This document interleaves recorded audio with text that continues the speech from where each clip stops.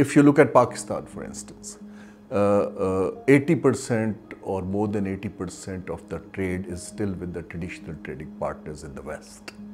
So Pakistan, is fair to say, has not exploited its proximity as an advantage for doing trade within the region, which is cheaper.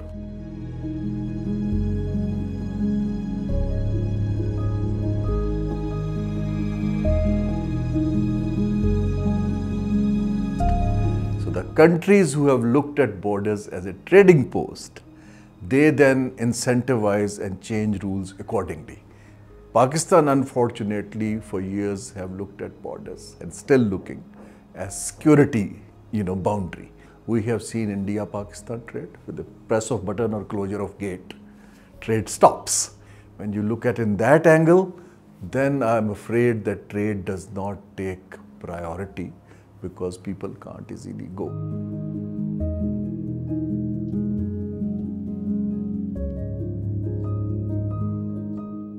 If you have a good location and you are not using it for whatever reason, I would argue that is location an advantage, or are you yourself have become a landlocked country?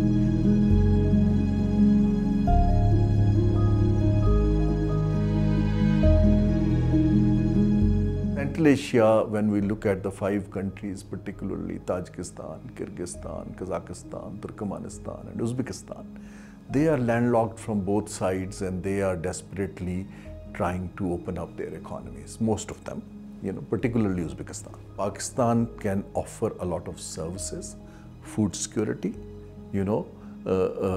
some of the technology to these areas. These areas can give you, the energy resources. They can give you other natural resources. This is the time that Pakistan should have a value proposition which they can offer to Saudis, which they can offer to Europeans, which they can offer to East Asians. East Asia is booming. That here is a market. Now, what is the strength of this market? The biggest strength is young people across the region. So there's a big market. Young people spend. The older you get, your spending goes down. Second market is that you have still a cheaper mid-level managerial and engineering base, which can give a comparative advantage to the world. So we need to very carefully see what we are selling.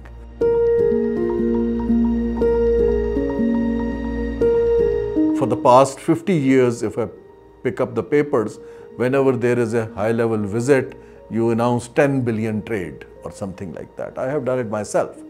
But my question is, perhaps the cost of these high-level visits is much higher than the amount of investment which people have actually managed to materialize. Government investments should go in areas that can create economic opportunities for younger people.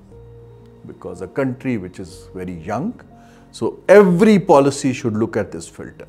Second is that you need to invest in production and productivity, because our imports will only go down if we produce more here. The third is that you need to look at exports and value-added exports. And fourth is that you need to look at emerging technologies coming into Pakistan. Unless these filters are observed on a competitive ground, you cannot really, stop the patronage which we are seeing for multiple years. Now, the regional market actually, if it opens up, Pakistan still is a functional market when we look at Central Asia or West Asia. And Pakistan has actually much better competence in private sector in areas like finance, accounting, textiles, small-scale engineering. So Pakistan should basically be confident and, reaching out to these markets with our comparative advantage. Agriculture. These are the things which can benefit the regional market.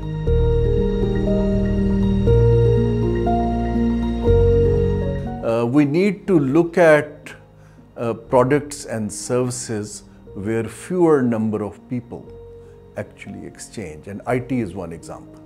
It can cross borders without visas. Trade of electricity is another example. You connect markets, only electrons are moving people. So I think the confidence of having a lot of people coming, going and out will take time. But understanding each other market, if two countries start making money because of a value proposition, then the confidence will start building and other things will start falling. I don't see under the current situation, opening up borders and people going freely. We have seen SAARC, which is a miserable failure because, people don't even get SAARC visas. So we need to look at politics carefully and pick up things which are less people movement linked, but still has huge volumes. And I look at global trade, knowledge products are the biggest exports in the world. So why are we hung up on only, industrial exports? Knowledge exports need minimum number of people. It can be done virtually and it can earn you huge amount of foreign exchange. So I think the entry point could be products and services, mostly services, which are less people-centric.